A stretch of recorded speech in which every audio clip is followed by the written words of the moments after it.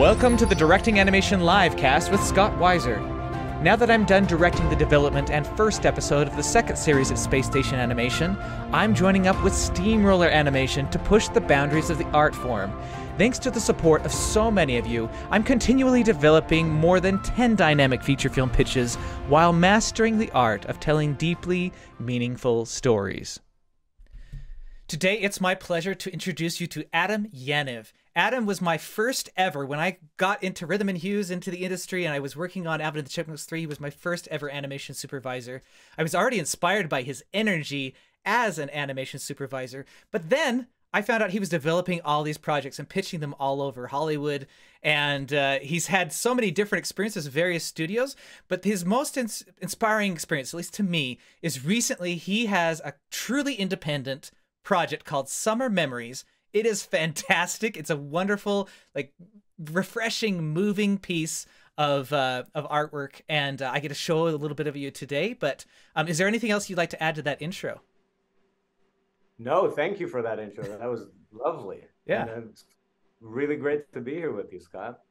Yeah, I can't wait to get into it. I think actually it's really fitting to show the first clip here. This is which episode is this? Picked. What? Yeah, well, launch it. I'm anxious to see what you picked.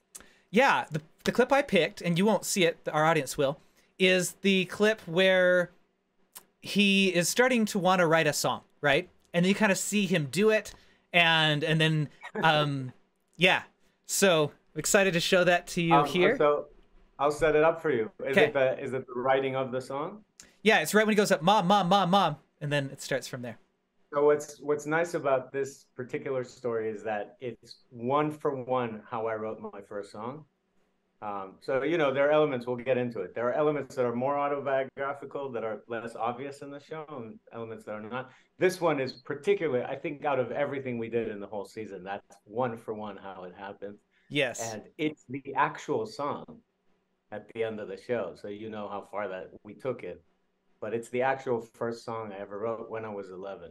Yeah. And Jason here is played by lovely Trisha Black. And we have Roshana Cumberbatch, I think, playing the mom there. And we have Jonathan Langdon playing the brother. And we have me playing the best friend. Yeah, yeah. It's some great voice work there, by the way. Okay, let's roll it.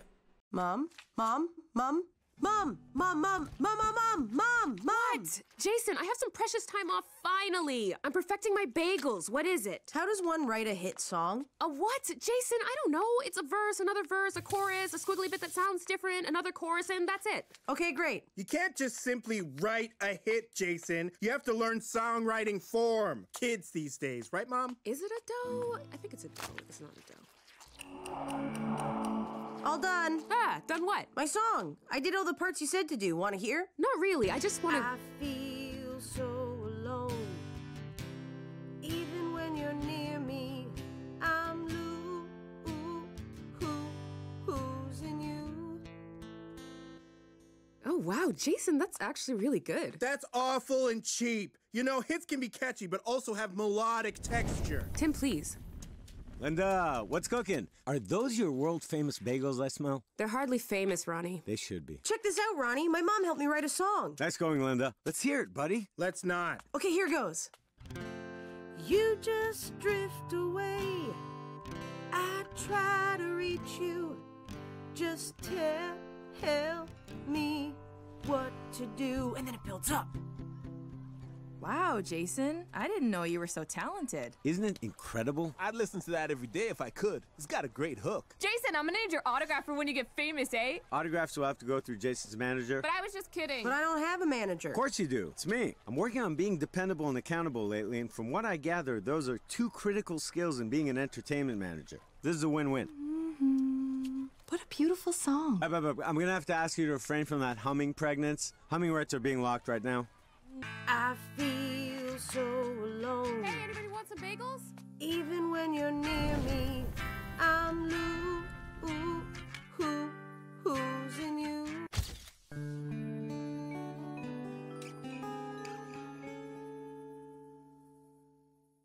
All right. Wasn't that wonderful? Yeah, you'll notice I also included a bit at the end. Just to show that's how every episode ends, is you get a summer memory that's on the fridge and it backs up, and that's the whole thing that connects all the episodes in the series, which is wonderful. Yeah, and like a really cool part of the show is that as you get deeper and deeper into the season, that fridge plays a bigger and bigger part. The show is really about memories and how we control them and how we remember things a certain way, positively or negatively, and how our friends and our family play into that. Great. So let's talk a bit about the mom.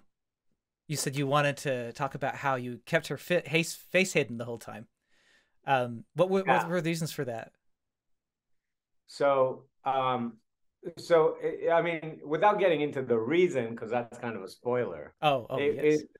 It's part of the show that that the mom's face is hidden. It's a little bit of like adult world, you know, like it's kind of a spin on when you're in the Tom and Jerry kind of level of point of view, and a little bit of a spin on that, but we just got a little bit more heady with that. We just got a little bit more nuance with why that is, and it plays into the story of the season. And from an animation perspective, it was a real challenge to kind of keep her hidden but show her. And we really play with that element a little bit. Like there have been characters like that in the past, a little bit like there's an old show where you had like the guy who was so tall he was cut off from screen. Forget what it was. And then there was there was like a show in the 90s where the neighbor was hidden, you know. Yeah. So we had a little bit of fun with that character, and in animation we could play it in posing. So, you know, she always just turns around a little bit, and you know, you barely see her face, or the hair just covers it like you saw in that clip. Yeah. Awesome. So you mentioned to me beforehand, I've seen 4 episodes of this, and again, like I told you before, there's this really refreshing feeling to it. The storytelling really moved me a lot. I felt like I was being taken on an emotional journey, as well as like a journey that will help me live a better life, which is, you know, why I love deeply meaningful stories. That's the kind of story I want to tell. And you said that many of the episodes go even deeper than the ones I saw. Yeah. I mean, you saw, I think the most advanced one you watched was from the midpoint of the season. And so that's pretty advanced. That's like a big sort of a turn. And you started seeing kind of the larger elements of the story, which is, you know, this is a story about adolescence without spoiling too much. Yeah.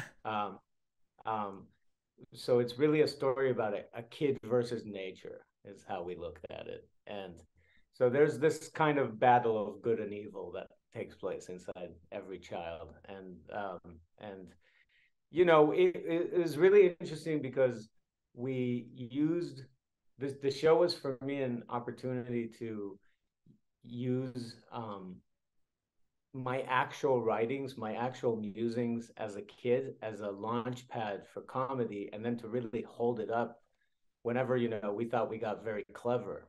And thought we really figured this kid out. I would go back to my own jokes from the time, to my own sense of humor and my own writings. And me and my best friend really wrote to each other, and we made a lot of movies. So we had all of that information. And it's not like we took it one for one, but it was really fascinating how we get stuff wrong when we remember it as adults. So that really played into that arc. And so the whole season really gets into that. What is true and what is false? What are you editing in your memory? What are you not? And then what are the positive and negative aspects of that? Because, you know, in your memories, you also have the power to remember the good. You can remember, again, without spoiling, just thematically, you can remember the good about people, the bad about people, the good about yourself, and the bad about yourself. The darkest moments can be your most educational ones. Moments seep into each other. You can we played with this idea of you can not really, but in your memories you can travel back and forth in time. You can really yourself in the future. You can edit it, you can create what you want, and that's both a strength and a weakness for a person. So in the season, we really get into that kind of battle against what you perceive as evil, what other people perceive as evil, the fairness and unfairness of the world. How to you know, big story point is this is a soccer town, but Jason is a musician. Yeah. So we really simplified that idea, but it is about finding your own identity as a kid, finding your own place in the world, and speaking it, being honest about it, and how your environment really needs you to be honest about it, but also how there's this other side that if somebody doesn't quite understand who you are, it doesn't necessarily mean they don't like you. It doesn't mean they're just in their own in their own memory. Yeah. So it really plays with points of view in an interesting way. It's not as simple as you're just going from one point of view to the other, but you do see things from other people's point of view, and you do revisit memories. And it's a season that, as you watch, especially after the midpoint of the season, really starts to reward you, and that's a real point of pride for me. Yeah, that's awesome. Yeah. Is it kind of a hybrid between episodic and an overall plot? Exactly. Yeah. And it was really hard balance, but I really think we're singular in that way, that you can watch every episode, every 10 minutes on its own, and you love it. And you know, actually from the sample that you've seen, you can see that even in that pre-midpoint part, they're really episodes for a lot of types. It's very Simpson-esque that way. It goes different movies, a movie of the week kind of thing. But at the same time, you can string along that story. And even cooler, and this was from the inception, and I can't believe we achieved it, but we really did. And I got to give props to the whole team here. We'll get into who they are. But you get to this point where you can interchange those episodes as much as you want and still string together the arc of the season. And I think by the end of the season, you also get to this place where you can decide how it pieces together a little bit. So it still leaves it up to your point of view. And I think it's just a very fascinating universe by the end of it. And like you said, we get into like deep stuff. There's a reoccurring character of a therapist. I think I don't want to say we're first, but we really deal with therapy in just a mature way. We don't make a big deal about it. It's just part of the story. Yeah. Oh, and it's so funny the way it unfolds. That's right. You saw the episode. Yeah, that was one of my favorite episodes. It was a debate, like, do I show that or do I show this songwriting one?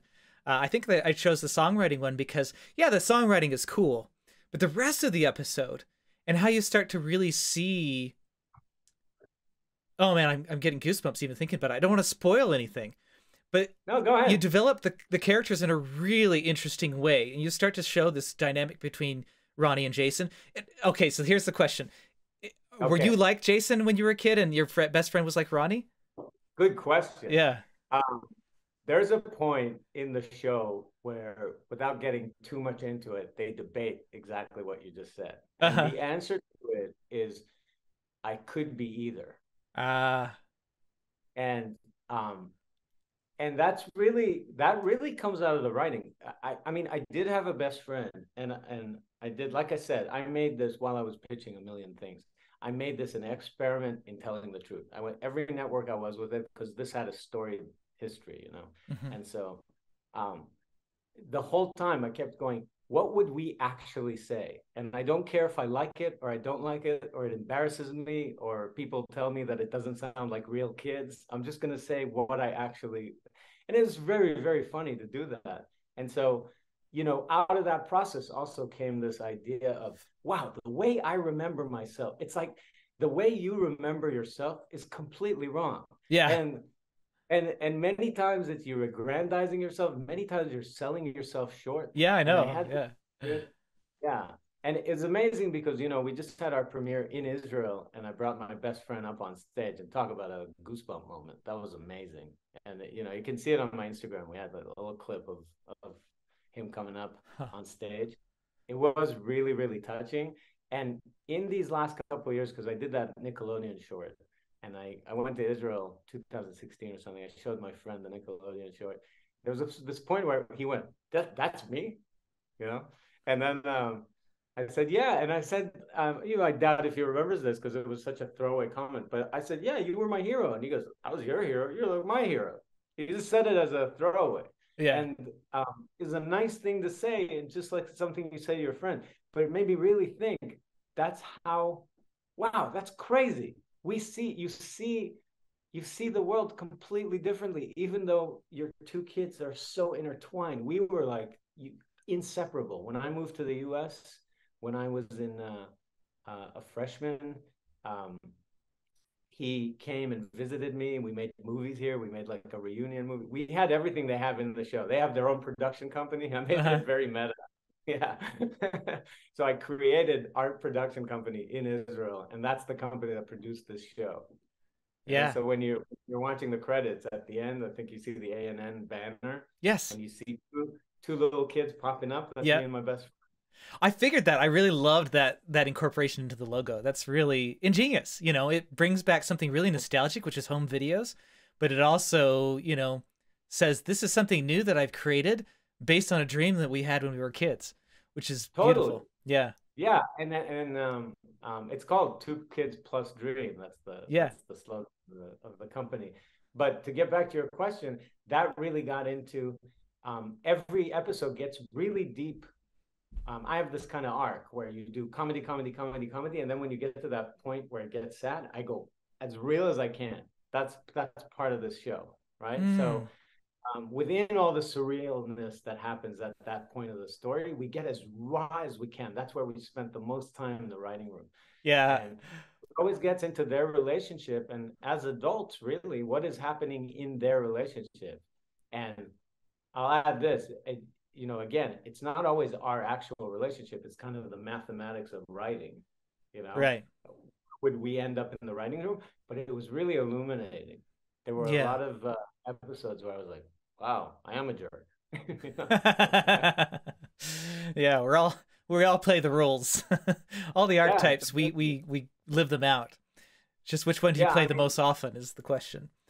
But yeah. For sure. And we go into that thematically. Oh, yeah. I'm not surprised. You're going to be so excited to see like every episode of this thing. It's wonderful. Something else also that I really, at first, like the discipline screenwriter in me was like, oh, should he really include that? But I love it.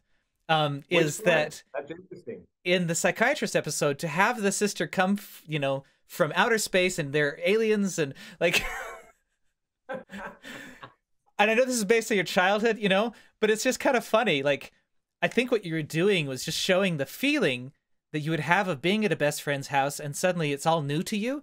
It's all alien to you, right? And so you're like, oh, yeah, my best friend has it better than me. And so you start getting jealous of them when you don't really see the whole picture, right? It was brilliant. It was a very fresh take on it, I think. Interesting. That is very Israeli, for lack of a better. It's like how we tell stories. We have this way of joking, especially when we're kids with our parents and vice versa, parents to our kids. I'm about to have a baby, so a lot of this was preparing for that. Yeah. And we were trying during making it and making the show, and so it was part of like my journey as an adult in this. So I really thought about how I talk to my kid, and it's part of how we tell stories in Israel. We have this kind of whimsy where we can take the emotion and then go very metaphorical with it and make a joke or a character based on that emotion. So I think what you're speaking to, literally, I wrote this when I was back in Nickelodeon. I was like the kid who has it all. You got your best friend, and he's got everything in the world that you don't have. And we pushed that joke as much as possible, and that was part of the original pitch packet. Actually, he's got a sister who battles the alien in space. Yeah, it just comes to say you're amazing, Ronnie. Right, it's just a way of saying God, and he says even your sibling is better. Yes, he does. Yeah. And the story that's kind of our way of telling a joke, but it's also our way of telling a story. So the basic format of the show is that story that we're uncovering, that first act, really takes this kind of twisty turn at the end, and you start to see it through the kid's brain, through the kid's memories. Yeah. And it gets as big as it's positive distorted, but it's fun. Yeah. It's distorted visually, but it allows you to be very real thematically. Yeah. Yeah, and that's very similar with the like we know obviously there's no thought bubble above our heads which broadcasts our thoughts. But there is. There isn't, but there is, right? Like you broadcast them by your body language and by your face, and you know, and sometimes you just speak, and as you're speaking you think you're saying one thing, but you're revealing things to people, you know. And so I love that about that episode that you portrayed, that where people can just see all of his thoughts. For the people listening who haven't seen it, that's about he gets you know, Jason sleeps over at his best friend's house, and the next day he gets a thought bubble above his head that shows everybody exactly what he's thinking, and there's a neighborhood party and everybody can see who he's crushing on, who he's jealous of, and you know, it starts you know, really disrupts his life, and he can't fall asleep staying over at his friends. So his mom takes him to a psychologist, and the psychologist has a little bit of a new way of treating him. He lets him kick his soccer ball around and trash his office. Yeah. And that's the true part of the story. Really? Fantastic psychologist. Wow. Really a tribute to him. And he's now an expert on rage within young boys. So there you go. He knew what he was doing. Wow. Yeah. That is so cool. I was wondering that. I was like, this didn't happen in real life, did it? But it did. We could never dream up that kind of method of treatment. It was amazing. And just to give that therapist props, his name is Mervyn Miller. He was an amazing therapist, you know. Yeah. And without spoiling anything, I love the interaction with the brother later on with the therapist. That was just golden. Yeah. Yeah. I mean, that's the jokes, right? Yeah. I mean, you know, we have, I really think the dynamic between all the friends, not just the two friends, but the 5 friends, again, without spoiling, you know, it's kind of the history of the show, that just the way it came about was kind of these 2 best friend, 2 boys show, but it's really about a 5-person group, and where they're headed in life. Okay. There's a character called Joanna who's a big part of the show. She's probably my favorite. Yeah. Really? Really? Yeah, just on a human level, she's my favorite. Yeah. Cool. And it goes into people who, again, without spoiling, you know, you once were friends, maybe now you're enemies or frenemies, or there's this dynamic in between the group, you know, between Jason and Joanna, they're always at each other's throats. Yeah. And I think you saw in the camping episode. Yes, I did, yeah. The episode is all about Linda, the mom, telling them they have to work together so no one gets hurt. Yeah. Yeah, that's awesome. And it gets into that challenge. But that episode takes a huge turn, right? Because that episode is the first time, you know, I had this rule that, you know, Jason is the schmuck, is how I said. So, you know, we don't celebrate the main character. We really try to find out where he goes wrong. It's something I really admired. This is a bit of a spoof on Wonder Years, you know, that old show Wonder Years. But it's something I really admired about the original show, that the kid always had to learn where he went wrong. I thought that was interesting. So I thought we should maintain that. If we're gonna spoof it, we better be as good.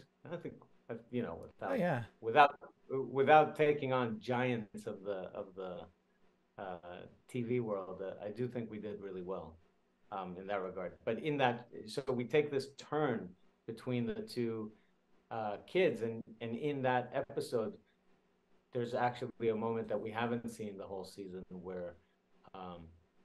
You know, it turns out Jason was right. Turns out that his instinct was correct, and everybody should have listened to him, and it actually would have saved them. Yeah. And in the next episode, which is the flip side of that, we get into the fact that just because you're right doesn't mean you have to be a jerk about it. Yeah, So so that's great. kind of the nature of the show, right? Even if you're right, that doesn't mean anything. That doesn't mean anything if you made people that love you feel bad about it. Yeah, We get into that a lot. that's great, and it's told in a very honest way, you know.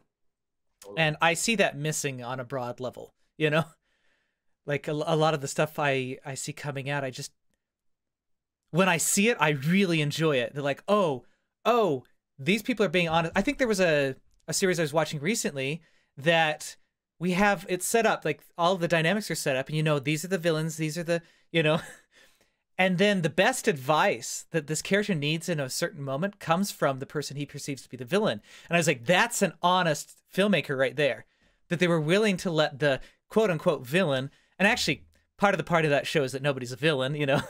It's more honest like your show is, but I just love that. We have a villain, by the way. I won't tell you who it is. Oh, that's cool. That's cool. I'll say it's not a person, it's an entity. But it's not. It's kind of like the nothing in Never Ending Story. It's a thing. It's an evil.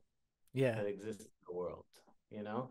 But yeah, I mean, to your point, we really surprise ourselves. Like I said, I feel so privileged for having been able to do this. And this gets to your whole framing of this whole conversation. How does one get a show like this off the ground? And the answer is, I'll spoil it for everyone, I have no idea.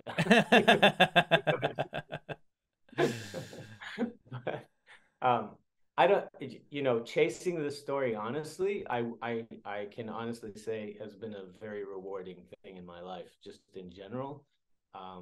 It helped me during a specific time in my life. It helped me find my artistic voice time and time again. And I'm not saying it because I planned for it. I'm saying it just because it happened that way, which is a very meaningful thing to have happened in my life, and a very meaningful way that animation really helped my life. Yeah. I'll say that. You do see it in the show for sure. And it's not just my honesty, it's everybody's honesty. We had very dedicated crew of writers. We had Paul B. Cummings, who was my creative EP, who worked with me very closely the whole time. And we were really committed to this idea of not lying. Yeah. And having that be the joke. And you know, it's very easy for Paul a lot of times, but like it's very like it puts me on the spot many times because I'm using this auspices of this is, you know, a diary, which is I'm really just joking with that thing. I'm being very meta with it. Yeah. So, but many times, you know, you get like, why are they doing this? And then I go, I actually did it. Yeah. So there's a Awesome. lot of that in the show. But then the rewarding part is people go, oh my God, that really hit me on the gut. Just what you said. I mean, you know, not to boast, but that is what we hear all the time. Wow, that was so real.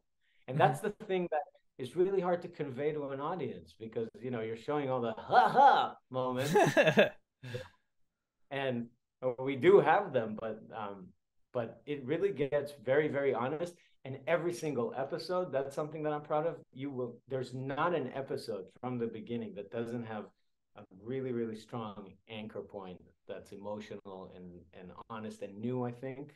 And like I said, then even more in like sort of a Back to the Future way, in the Eternal Sunshine kind of way, you start getting cinematic with it and in and out of the memory, which was everything I ever wanted for the show. Yeah. So, for better or worse, it's the show that I pitched, which is very exciting. That is very exciting.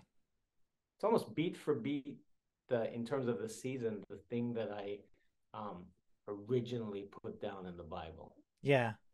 Now, for our audience, you know, it doesn't mean that like just the first thing you made, magic came out of your fingertips. Like you have a deep history of pitching, hustling. You know, without dwelling on the negative, there's a lot of, because of the negative, there's a lot of lessons you've learned along the way that, you know, Sure. you've been able to put into this thing. that have been valuable. Can you speak more to that? Like what you've learned through the ups and downs. Through the ups and downs of pitching specifically? Yeah. Well, you know, I had a back when I supervised you, I guess. When was that? What movie was that? Alvin 3, 2011. Huh. Yeah. So, and I've been with it. That's strange because I've been with Alvin and the Chipmunks since then. Yes, you have. Yeah. Yeah. In one way or another, I went to New Zealand, was on the movie, and then I did the TV show as a producer.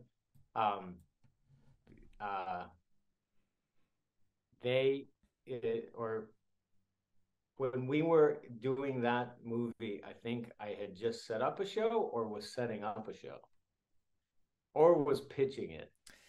And it was like I had done a feature that actually is being worked on right now. Great. I did a feature and I was shopping it around and got it to people. You know, it was doing pretty well. And then I pitched something at Disney, and then I had a show there. And then that was the one that got, you know, axed pretty early. And I think what I learned from that, I was blessed by then. This might be good for the listeners who are really at the beginning of the journey. Mm-hmm. You know, I had learned a lot from animation. Animation, you have to essentially pitch an idea every day. So, yes. You know, you're animating. You have to go in there in that room, and you have to show what you're doing, and it sucks, and there's no way of stopping it.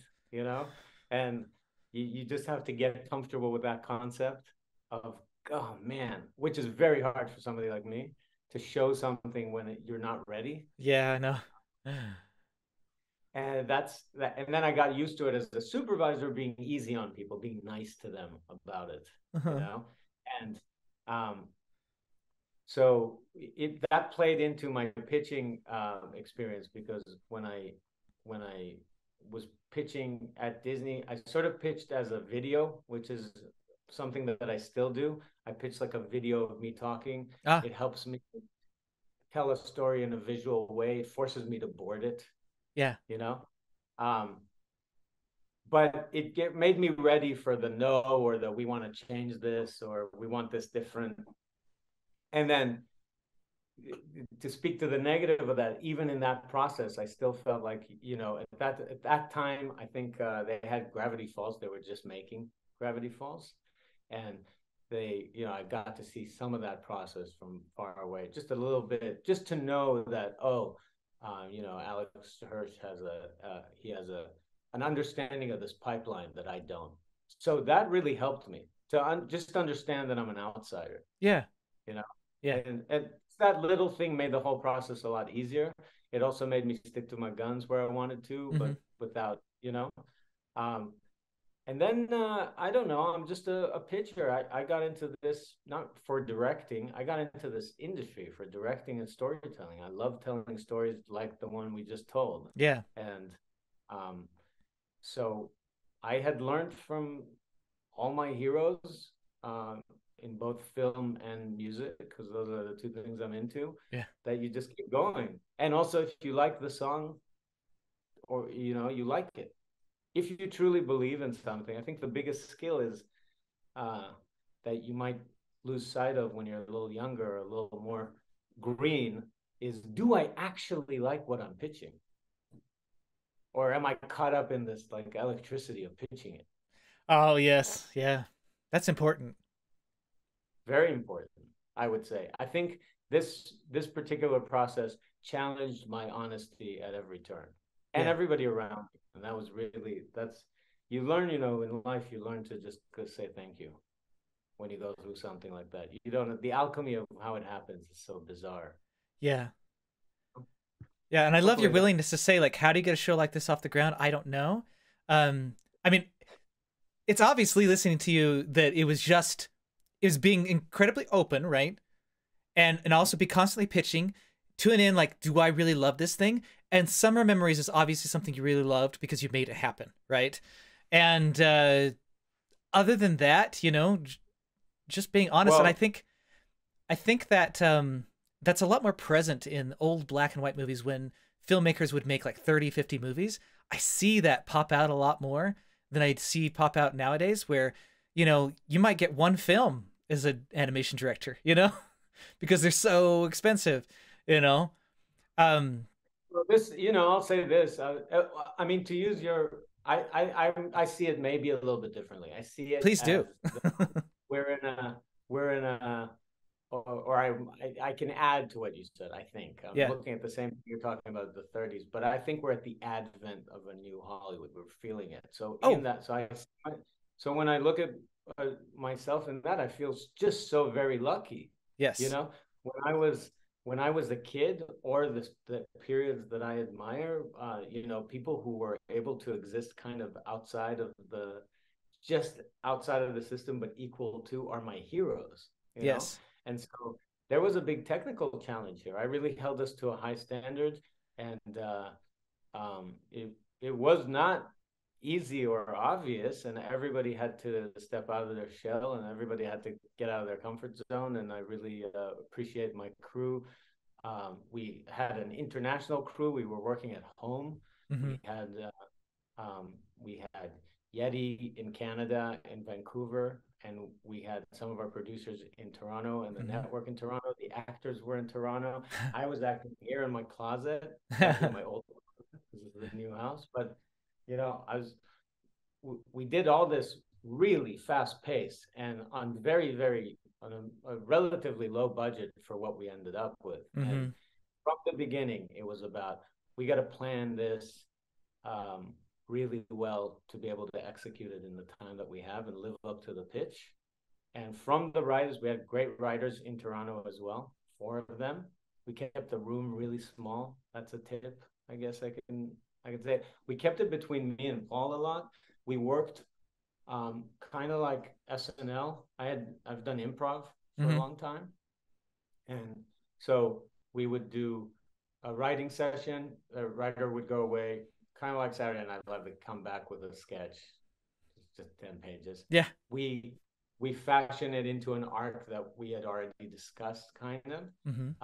Make sure it's pumping, and then finish it on the Friday in one day. On a Monday, we're already recording the animatic. I'm in my closet playing all the parts. Yeah. We then take the animatic, we give that to the board artist. We start looking at board versions. So I'm doing that while we're already doing the next episode in writing. And then lock down the animatic. We go in with the actors.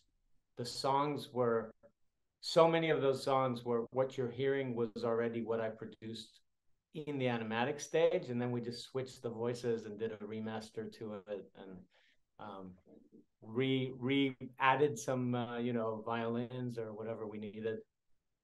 Yeah. It was really cool musically too. I mean, I got to do, like, the song that's the first song I ever wrote. Yeah. And in that episode, we take it to like a concert at an amphitheater. It's really quite remarkable. It gets huge. Yeah. I'm not boasting. I'm amazed by it. Yeah. That's great. Yeah. One thing I really liked that you said, and it was right as you started to not disagree, add on to what I said, was that I do believe that we are on an advent of a new age of filmmaking. And when I mentioned that, like, I'm not seeing this, I'm not seeing that, that doesn't mean that I'm not seeing it independently. I'm not seeing it mainstream, but I am seeing this. I mean, that's why, I would keep making 10 plus pitches, right? If I didn't believe, like, there's this possibility of getting back some of that energy that we had in early Hollywood stuff, where, I mean, it's there. There's just so much. But what's different is that there's so much content. I can tell you is, look, I did this in my little corner of the world. I will say this, to do it the way I'm happy we did it, I needed to be at a sort of peak of my technical abilities on 4 fronts. That took a long time. I wouldn't have, to be honest, at those other at the other networks where I was making it, I couldn't have done this pitch. I wasn't good enough.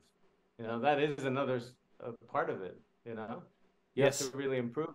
It's also very deceptive, in animation terms. Um, I really needed to bring my A game early, just in terms of appeal, design, even animation style. There wasn't a lot of time. There was maybe a couple of animation tests where I could influence the style of how we did it. I went deep enough to learn harmony and just started, at first we were doing keys, but then I started doing keys, like design keys and stuff like that in harmony. Mm-hmm. So we did it like modular. So and we're still doing it in Lock. I can give the team like little modules in harmony and just go, you either improve on this or use it. So you're still doing it. Are you doing a second season? Is that? No, we're doing shorts, Okay. which is really cool. Yeah. They're gonna come out next month, I believe. They're kind of in play right now at the network. Yeah. But look for them on Family Channel's YouTube channel. Okay. We've got a couple of things right now that are showing there that I think were just unblocked recently. So everybody can check them out. There isn't a whole lot there, but coming up soon, we'll have shorts. We did 20 really, really cool shorts that sort of exist outside of the season. Okay. And they're 5-minute shorts. Nice. So we did that as kind of a season and a half. And second season is in discussion. I will say this, that the first season is a very complete story that I'm proud of, and that a second season would be like a part 2 of that story. And that's the fun of the show. Yeah. Like I said, it exists as a 10-minute, but it also exists as this really, what I'm very proud of is it really does exist as like a 6.5-hour movie.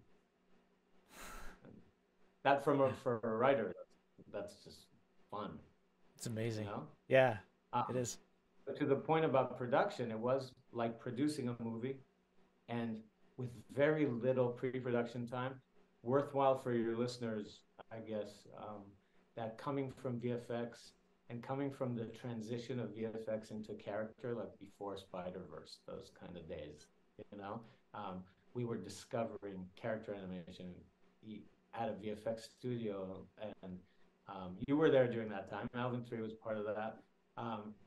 It was very informative time because I know a lot about when you have no time for pre-production and what to do with that. Yeah. And so I brought my skills to that. I brought my knowledge to that, and yeah, it is rewarding. It's really rewarding just from a purely animation perspective. It's really rewarding when somebody gets a shot they're proud of. Yeah. And you go, my God, I like this came from my doodles. Yeah. That is amazing. That is. You're like, everything in here we created it from scratch. The color palette, we really pushed ourselves. We wanted to not look like but like a little kids show. We wanted to really be special and really rival the big networks and really stand toe to toe. That's awesome. Yeah. Well, great. Well, my last question in these is usually the get wiser moment, which is, if my goal is to get the highest clarity of truth into a story, what approach would you recommend? It sounds like you've already touched on that like multiple times. I think sounds like it. Yeah. Yeah. Did you have a second part? No, go ahead. I think first of all, for me, from a writing perspective, always be honest, tell the truth. It also goes into animation, tell the truth in your pose, tell the truth in your performance. I think that'll set you free. In terms of getting it on paper, it's that dichotomy of really keep honing your craft. It sounds cheesy, but keep working on it. Keep working on structure. Oh, yeah. And everything. And then you discover stuff about your heroes that they're very structured, but they also you get to this kind of place where you can play with the medium, and then that's the place where you have to step back and go, what do I really feel, and not lose sight of it. Not let your technique overshadow your actual feelings. Because that is something that I think we were a bit new in, or we stand. I'm proud to say we did well in this regard. I should say. Yeah. We weren't so fussy about the visuals that they overshadowed the aspects of the stories that you enjoyed. Yeah. That's how we got that honesty in there. And I'm glad that you picked up on it. Yeah. Thank you. Thank you for such a wonderful interview. Thank you for making this show. It's fantastic. It's super inspiring to me and other people who are going to create, hopefully, part of this new explosion of content that we're going to make coming up. So thanks a bunch. I'm really excited to see other people's stories. Yeah, And absolutely. check out your memories when it comes around to your corner of the world. Yeah, where can we see it now? Right now we're in Canada. I think we're launching in some other territories, but I don't want to speak out of turn. Okay. We're popping up. You'll see us. I believe I've seen some Amazon Prime links in certain places, but we're different vendors in different territories, and look out for our shorts, which I believe will be just open to all. Oh, and great. Come next month. Yeah. Wonderful. Wonderful. All right. Well, until next time, I hope we all get a little wiser. Mom? Thank you for watching the Directing Animation Livecast, hosted by Scott Weiser, audio version edited by Kira Horowitz, copyright Scott Weiser LLC 2022. Don't forget to subscribe on YouTube and ring that notification bell.